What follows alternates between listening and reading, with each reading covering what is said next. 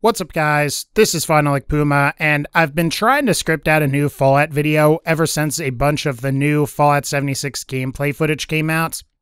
At this point, I'm pretty sure that you've all seen that gameplay footage, but I guess if you're interested in my thoughts on the gameplay and how it looks, I'll go ahead and I'll say this. From a visual and level design perspective, Fallout 76 is actually pretty impressive. The size of the map kind of blew me away due to its size, and there appears to be a lot of variation in some of the different locations. Especially when compared to Fallout 4, which mostly featured a lot of streamlined environments. Plus, I think Bethesda could definitely be commended for Fallout 76's lighting effects, as certain shots of the game at times definitely do look really good. Aside from gameplay though, I also think it's a good thing that Bethesda finally got around to clarifying a little bit more about how mods will work for Fallout 76. And this is because Pete Hines spoke with GameSpot and mentioned that Fallout 76 will have private servers for players to run their own mods. While it does suck that Pete mentioned that mods are coming to Fallout 76 as early as November 2019, it is nice that we do appear to be getting private servers as opposed to the private worlds that Todd Howard mentioned earlier on this year. So I guess in the long term, it's possible that Fallout 76 might become something really special, especially once the modders manage to really get their hands on the game. However, what I actually wanted to talk about today is a lot of the negative reception that the greater Fallout community has had to the release of all of this gameplay, as well as some of the revelations that the gameplay has revealed to us. If you look around online at the comment sections of a lot of different YouTube channels, as well as a few media outlets that got invited to the Greenbrier event, you'll notice that a lot of people don't seem to be particularly enthused with the game. As a great example, check out some of these comments that appear in the PC Gamer article that I've linked in the video description. The Vault Dweller and the Chosen One are spinning in their graves. I like Fallout, I like the occasional survival game, I love co-op games, I like open world games, but every single thing they have ever said or revealed about Fallout 76 have made me less and less interested in it. This gameplay have not changed my mind. And then finally, we have this looks more like a Walking Dead game with a Fallout conversion mod. This does not feel or look like the Fallout series. This trend appears to extend to the comment sections of various YouTube videos showing Fallout 76 gameplay with some of these comments. I remember when Fallout was about your moral decisions and being able to have choices in a game, not exploring a world and building up your character. The moral decisions mattered most to me. Is there any choice in this Fallout? Based on the comments, I'm pretty sure all this video did was boost pre-orders for Red Dead Redemption 2. I like Fallout when it's single player and you can make it your own with choices and attack things at your own level and pace. Not having a bunch of kids that play it 24/7 kill me constantly because they don't work or do anything, so they're online all the time. It just looks like a cash grab in my opinion. I don't plan on buying it unless it gets a sale and it's very cheap. If other people buy it and love it, more power to ya, but I'll pass. You've even got the Fallout subreddit with an entire thread talking about how Bethesda has ultimately retconned the Brotherhood of Steel, and a number of fans have left comments like these. I'm okay with some lore changes to make things make more sense, but this is just stupid. It actively makes the world make less sense just so Bethesda can have the Brotherhood of Steel in the game. I hate how they need the Brotherhood and super mutants to be prominent in everything, and how their solution to ideas that wouldn't work is just, lol, let's change the lore. Small stuff can even be good sometimes, like adding backstory to the Master in Fallout 2. Big stuff like this is pretty stupid because it makes the game look like a cheap cash-in that uses recognizable iconography to make up for its lack of interesting content. Bethesda knows that the fanbase doesn't want retcons like this. Are they not creative enough to create their own faction lore without ruining this one? I'd say that this could have been handled with more tact. It doesn't make sense for the Brotherhood of Steel to come into existence 20 years after the bombs dropped in the Southeast, when they were a West Coast organization. I'd have been okay if we were seeing what would become the foundation of the Brotherhood around this time, like a proto-Brotherhood group that would eventually migrate west and form a part of what would eventually become the Brotherhood of Steel.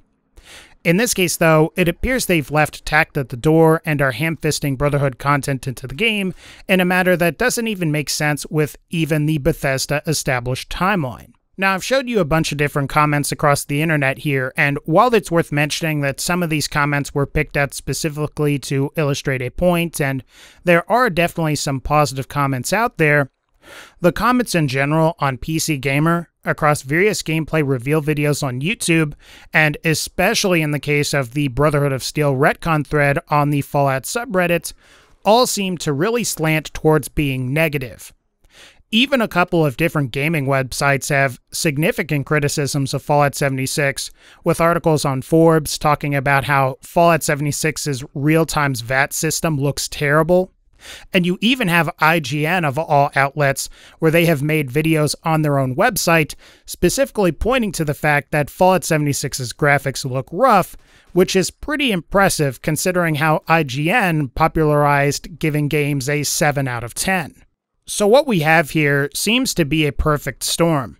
Not only do casual fans of Fallout seem to be turned off by the game's overall presentation, but the hardcore fanbase is upset for a number of reasons, ranging from how Fallout 76 isn't a single-player game, to even specifics about how the game is needlessly retconning previously established lore.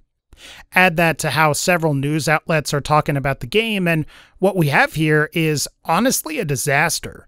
Some of you guys are going to think that I'm being hyperbolic when I say this, but as a creator and a fan of the Fallout franchise, I don't think there has ever been a worse time to be a Fallout fan.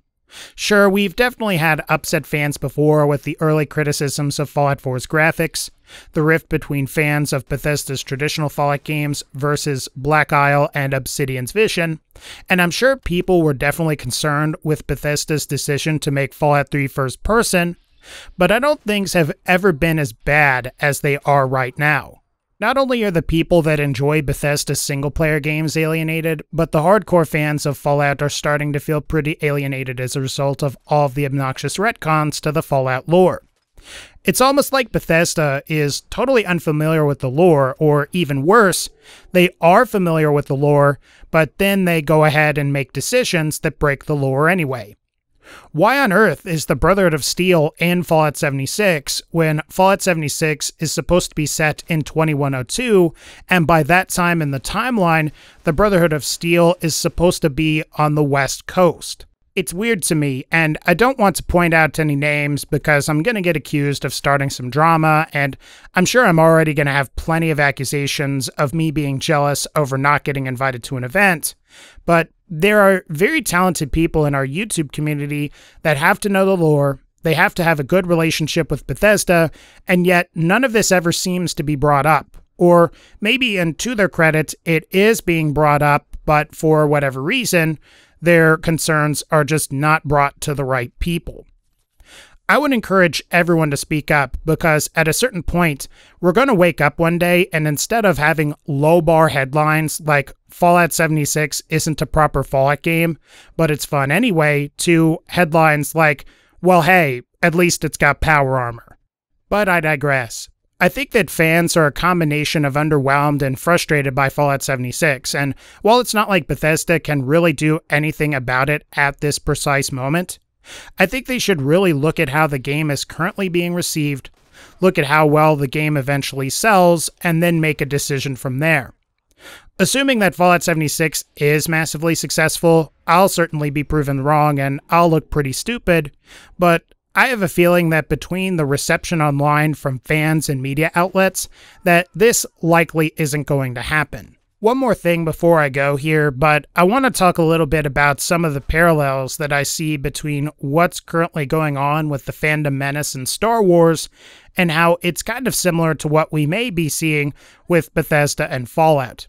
Now, to be clear, it's not the same as Todd Howard hasn't come out and called anybody a man-baby yet, but there is something to be said of trying to appease your hardcore fanbase.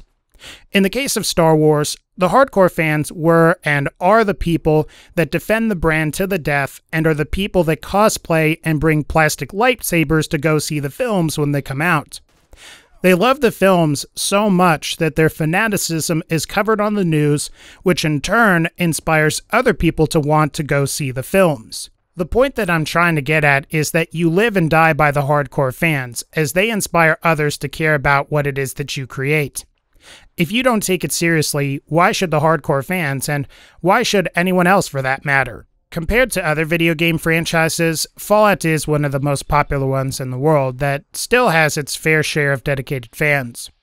But like Star Wars, it ain't bulletproof, and I hope that Bethesda can course correct and improve things in the future. Otherwise, guys, I think that's going to wrap up this particular video. Maybe some of you guys think I'm totally crazy for what I'm saying here, and you're going to laugh at me when Fallout 76 comes out, it's a massive success, and gets 9 out of 10s across the board.